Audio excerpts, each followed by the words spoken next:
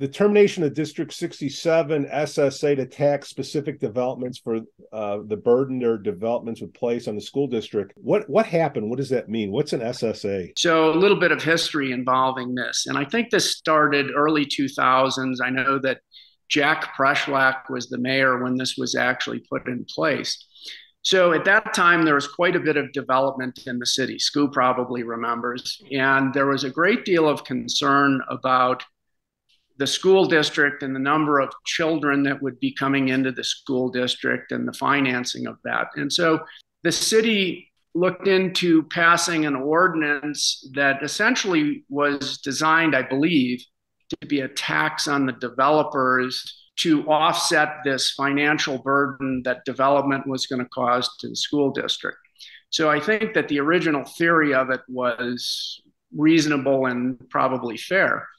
Unfortunately, what happened is, as soon as these developments, and there's a couple of examples of it, the easiest one where this came about was Regents Row, which is on Northwestern Avenue, if you're not familiar where this thing is.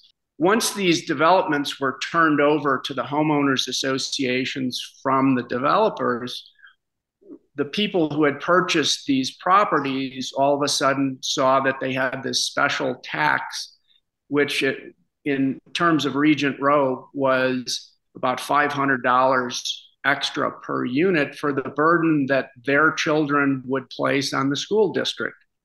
Now, on its face, that doesn't quite sound right, because you're a citizen of Lake Forest, you pay taxes, which includes taxes for the school district. And now all of a sudden you've got this extra tax that says your children are going to be a greater burden on the system than someone else's. You start from that premise that this doesn't quite sound right, right? This SSA had been in place for about 10 years. What's SSA stand for? Oh, Special Service Area. I'm sorry. Special Service Area. What is a special service area? Well, as defined by the statute in Illinois that allows municipalities to do this, it is, if you can identify a special burden that a subset of your community is going to place on the community. An example might be extending sewer service to a community that has all septic tanks. You know, there's a special expense that that community brings, or that neighborhood brings to the community. You can create a special service area that uses tax money to pay for these types of projects. So this was used in the context of funding the schools, which was, I don't really think it was designed to do this, but this is how they used it. Early on in my time as an alderman, I was approached by a resident of the Third Ward in Regent Row who said, he actually contacted the mayor who handed this off to me, who said, you know, I'm really concerned about this. I've been paying this for 10 years. I'm a lawyer. I don't think this is right. I don't think it's fair. And I would like the city council to take this up. So I went and I spoke to this gentleman, and he showed me the Illinois statute. He showed me the Lake Forest City Ordinance and explained them to me. To be quite honest, everything he said made a lot of sense to me. So I took this back to the city council and I tried to get this on the agenda to discuss it.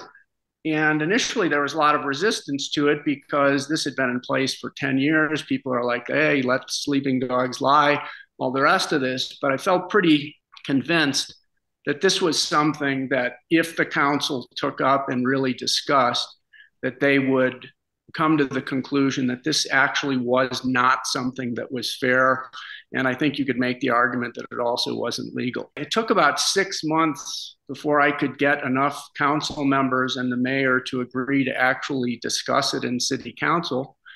And finally we did so. And once this was really sort of exposed to the open air, there was general agreement that yes, this was not proper. Most of these developments that were subject to this had no children. So they were being taxed as a special burden when actually, you know, they were paying taxes for the school district with no children in the schools. So they were really being whacked in this deal.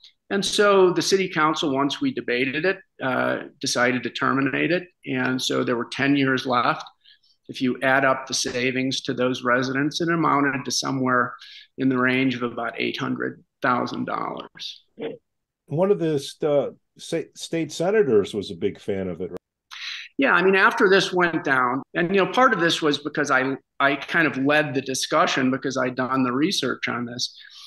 Susan Garrett, who had been a state senator, contacted me and basically just said, she really appreciated the work I'd done on it and thought that I had done a remarkable service for my constituents. And, I really appreciated that. I didn't know her. She didn't have any reason to reach out to me other than that she thought what was done well.